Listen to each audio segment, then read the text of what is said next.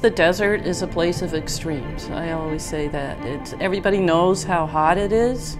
It's very hot, but it's also extremely cold, extremely windy, extremely dry. But for me personally, I'm attracted mostly to the space. It's like looking here out the window. You just feel like you have infinite possibilities. It's all about possibility here. And I think that's why people come here a lot, to reinvent themselves, or if you can just step outside, you can be out in this space that really can affect you mentally and encourage, creative growth and activity.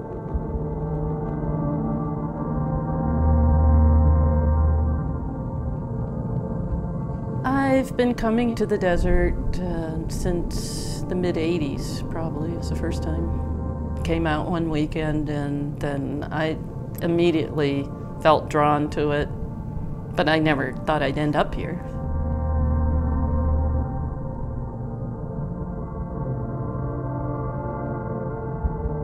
I was fascinated by the rocks and how hard they were to paint, and anything that's kind of difficult to paint I'd see as a challenge, and I really wanted to learn about those rocks, and I painted them for a long time and did close-up paintings of cactus and the Joshua trees, and gradually my eyes opened up to a broader field, and it's just too much to absorb out here at first. It's just so big and so vast, and I just could only focus on a small thing at a time.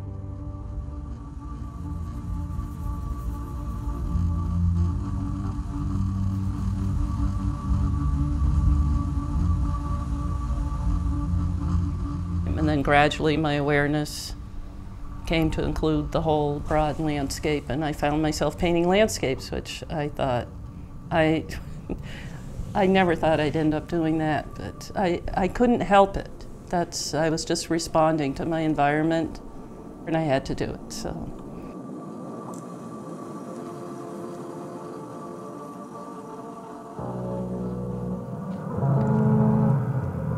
It's the kind of place you do react to in either a positive or negative way. It's not for everybody.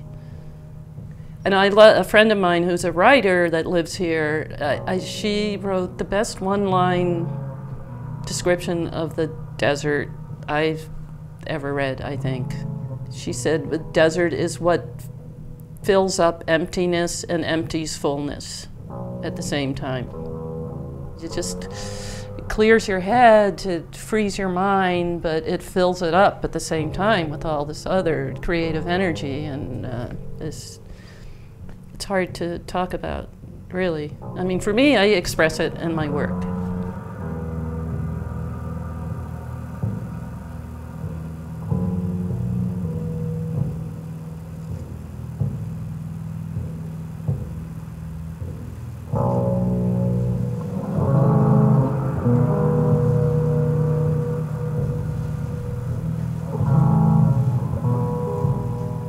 I came to realize that my work really is coming from a tradition of American landscape painting. When they were exploring this country, and they brought artists along with them to capture, the first explorers that came out west and went to Yosemite, and they did paintings of what they saw and to bring back to the East Coast, and it was astounding to people what the landscape was out here, the West. And I feel like I'm carrying on that tradition and interpreting it in a new contemporary way. But it comes from the same kind of impulse.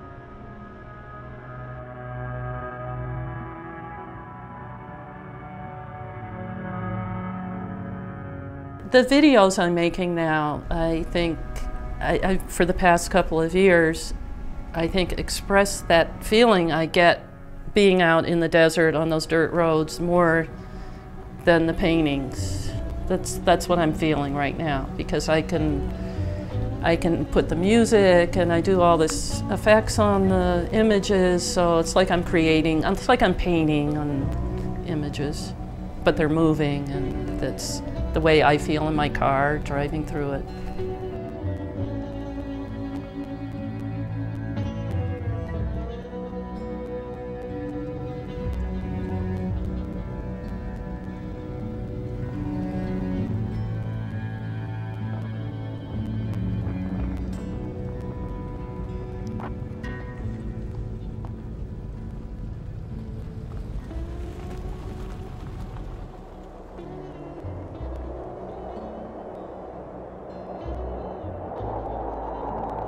I don't want this to sound corny or pretentious, but it really does make me feel part of the universe, at one with the universe, and in the moment, and that I am a part of everything, and everything is in me.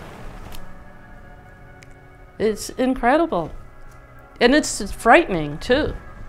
It's frightening. It can be really frightening. I have really frightened myself out there in some situations, but that's part of it too. But I try and be really, I'm very conscious of safety and bringing enough provisions and spare tires and all that.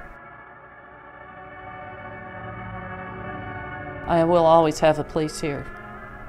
And I know I'll always do work based on deserts. And it might not be the Mojave Desert, it might end up being the Gobi Desert, the Sahara Desert.